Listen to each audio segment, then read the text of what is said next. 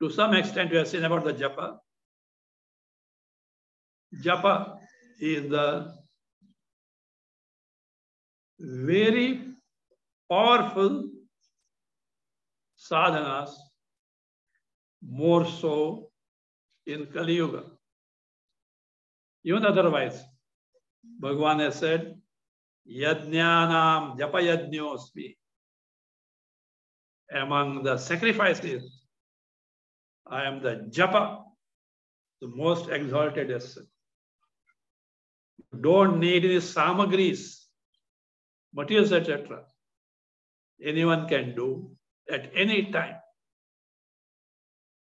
So therefore, this is japa. Japa can be sakama, nishkama.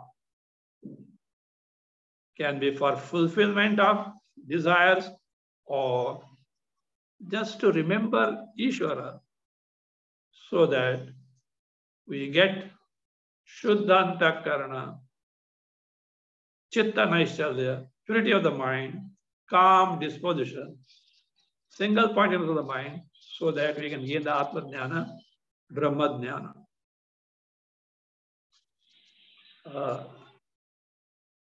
This Nishkama. In japa, japa can be name of any Lord, any name of Bhagavan, any form, or certain mantras as per the mantra shastra. We have no freedom to coin mantras. They should be strictly in accordance with the mantra shastra related to different types of deities. Shorter the mantra, more effective, provided the person has got capacity to take it. If mind is more restless, agitated, longer mantras are advisable.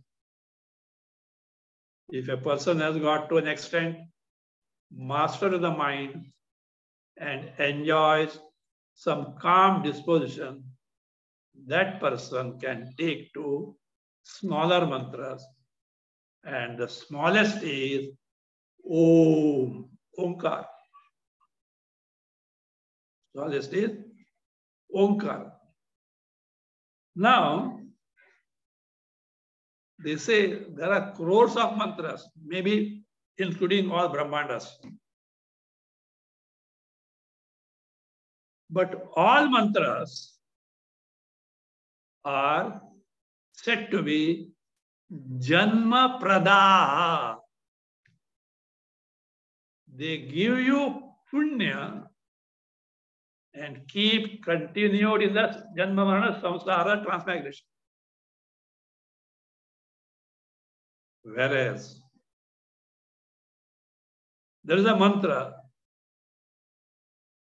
which reveals you your own Swarupa, which is meant for that, depending on our disposition. And it is Aham Brahmasmi. Om Aham Brahmasmi. This is mantra which is Janma Haraha. It destroys the birth means samsara. One may say, Aham Brahma, I am Brahma. Is it not a statement of arrogance? It is not a statement of arrogance. It is a statement based on the truth. You may or you may not know. In reality, you are Chaitanya Swarupa Atma Brahma only. But your mistaken notion that body is I, the mind is I, which is so deep, as a result, you are not able to verify that you are Brahma Sarupa. So therefore, I am Brahma is not a statement of arrogance. It is a statement of truth. To some extent, we can make ourselves acquainted with what this Brahma is. Chandogya says, Sarvam Khaluvidam Brahma Tajjalaniti Shanta Upasit. It's called Shandilya Vidya, Shandilya Upasit. Sarvam Khaluvidam Brahma. Indeed, this entire cosmos is Brahma. Tajja, Talla, Tadana, Tajjalaniti. Tajja, Jagat is born from Brahma Chaitanya. Talla, the Jagat merges back in Chaitanya. Tadana, the Jagat continues on account of Chaitanya. Born from, sustains in, merges back in Chaitanya. That Chaitanya is Brahma. But in the world we find disparities, good, bad, desirable, undesirable. Shanta Upasita. Don't give room in your mind to all these low, high level notions. Know it to be Brahma Swarupa. With that background, Aham Brahmasmi, this mantra happens to be the most exalted.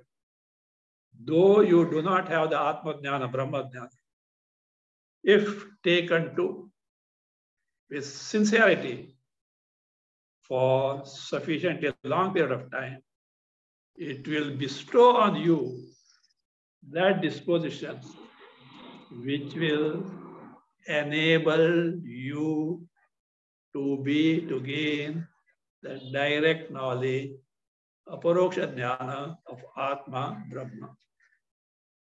Other point we have to see about the japa is how japa can be exploited to take to nididhyasana, Atma Chintana. When you chant the mantra, any mantra, Om Namah Shivaya, Om Namo Narayanaya, whatever it may be, depending on your ishta. Between consecutive two mantras, there is a gap wherein there is no mantra.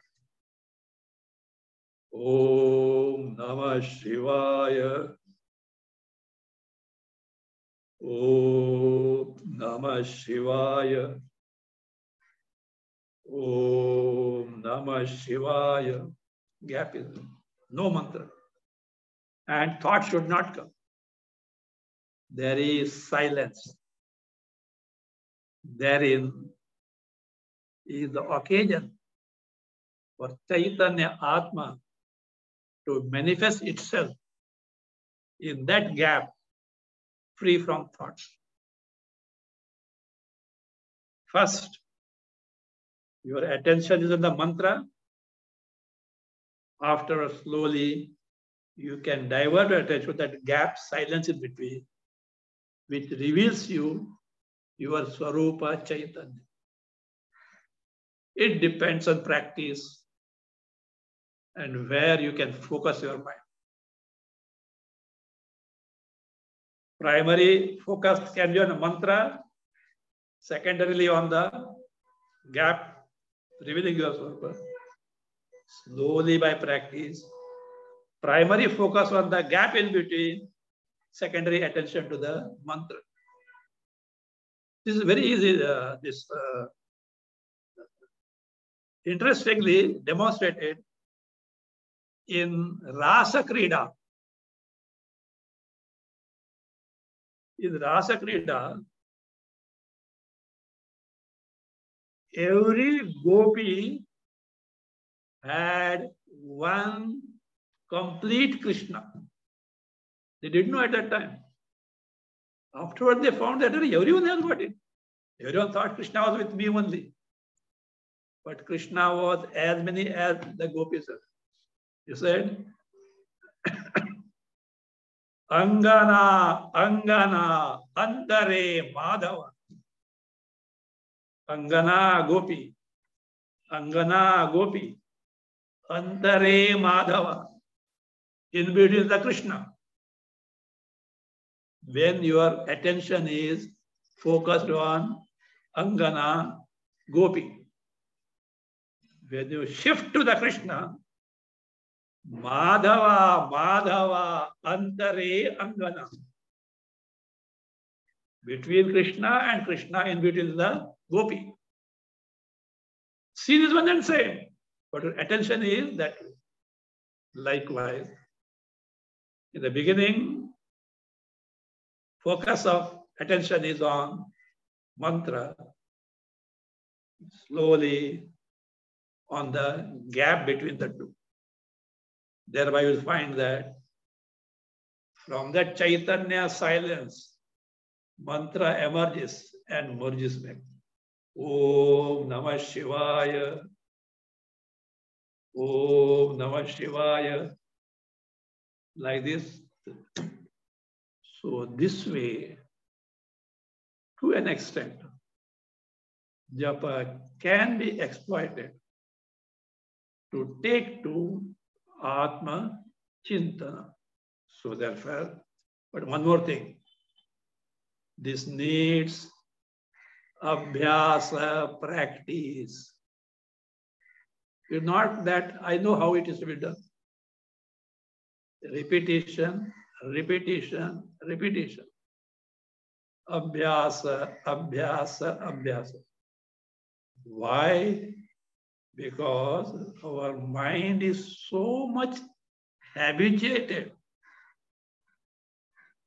to take to wrong notions and wrong values, like the body is I, the world is real, etc.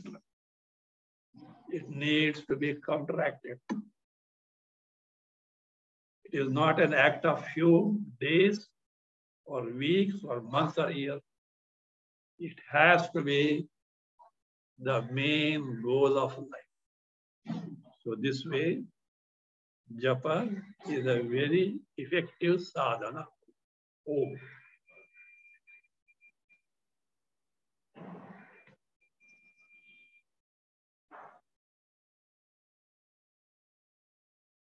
Om samasta loka sukhino bhavantu. Om shanti, shanti, shanti.